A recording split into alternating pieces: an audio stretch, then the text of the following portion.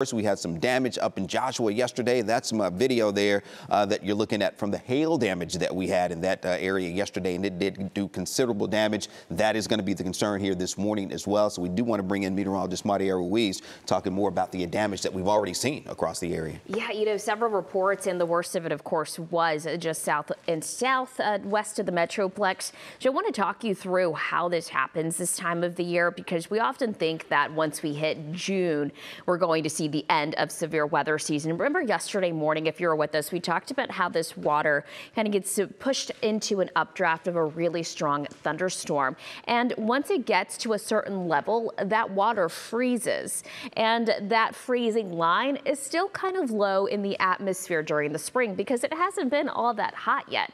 And that's exactly why we are still seeing hail this late in the season. It's because it hasn't been all that hot yet. So that freezing line is still kind of lower, kind of closer to the ground. So with the updrafts that are causing this rain to just kind of push up into that updraft, it is causing still hail of considerable size this late in the spring severe season. Now, how often do we see it? These are just averages. This is not specifically speaking towards this year, but the quarter size hail, the $half size hail, we'll see that 25 to 30 days a year. So with just general thunderstorms in North Texas, when we start talking about storms or hail that's a little bit larger, closer to golf ball size, we see that less, 15 to 20 days per year.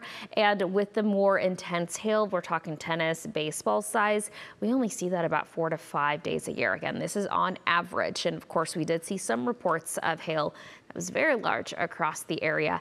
Let's go ahead and toss it over to Cleo. Cleo, we were just talking about this yesterday. Yeah, here we go again today. Hail damage again from overnight. A lot of people jumped on social media once again, on Twitter especially, posting these pictures here, letting us know what things look like in their neck of the woods here. Elon, thank you for this tweet here saying this is bigger than softball pieces of hail. It hit our roof in Mansfield and it sounded like a bomb. I can only imagine what that was like. Ashley here, she really compared those chunks of hail in her neighborhood next to a little yogurt cup here, saying this was hail in Burleson last night. Also, Jason, he's a storm chaser. He's got chunks of hail in his hand, large hail in Comanche County earlier. Now, there was quite a lot of damage last night, especially to cars just like this, from golf ball size hail to baseball size hail, causing a lot of damage and really prompting people to go ahead and call their insurance company and get in line for an adjuster's help. So let's walk you through the process to help you out here, especially